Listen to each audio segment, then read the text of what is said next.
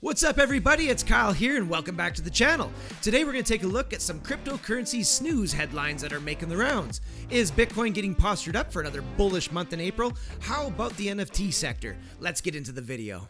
Interesting headline here from CoinDesk regarding Tether. Tether takes step towards transparency with first accounting firm report card. The report is similar to those produced by other stablecoin issuers like Center and Paxos. Well, a baby step nonetheless. Tether, the world's largest stablecoin issuer, published an attestation on Tuesday verifying that it had $35 billion in assets backing a similar amount of its USDT tokens last month. So a step in the right direction. I mean, Tether's been a debacle in the cryptocurrency space for quite some time. Back in 2017, 2018, people were speculating that it was the reason why Bitcoin was pumping. Others were speculating that Tether was going to explode and take the whole cryptocurrency market into the toilet. Let me know what your thoughts are on Tether in the comments down below. Next up, an interesting headline from CoinDesk, and it seems to be another win for the traders. CME announces launch of micro Bitcoin futures in May. CME's micro futures contracts will provide institutions and individual traders one more tool to hedge their spot market risks.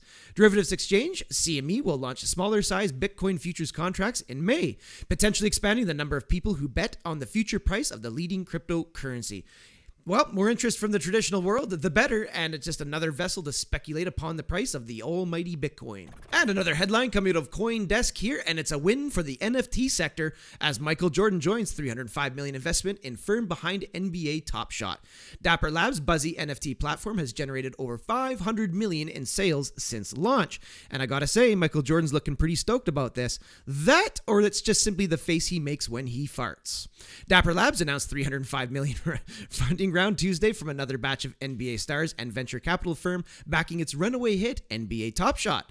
Kevin Durant, Michael Jordan, the investment firm Cotu, hopefully I've pronounced that correctly, and a deep bench of 30 athletes plus the rapper 2 Chainz have piled into the non-fungible token NFT firm, the startup said. Citing a person with knowledge of the situation, USA Today, not yesterday, reported the funding round places Dapper's current valuation at $2.6 billion.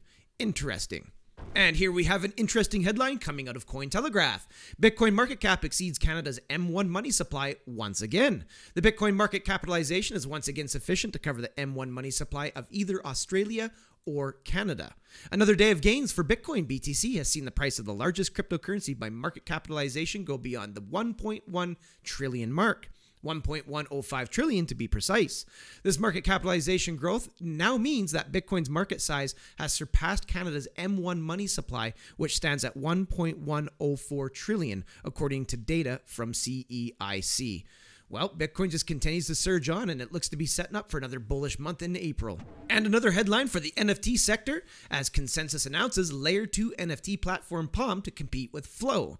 The Ethereum ecosystem and some outside power players are banding together to give Flow a run for its money.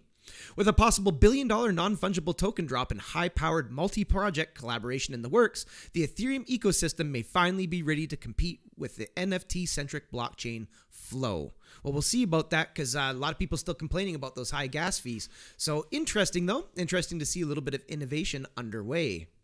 And there you have it, some cryptocurrency news headlines in a nutshell. I'll be sure to leave all the links in the description down below so that you can take a closer look. Thanks for coming by and checking out this video. Looking forward to seeing you in the next one. And until I do, have yourselves a powerful day.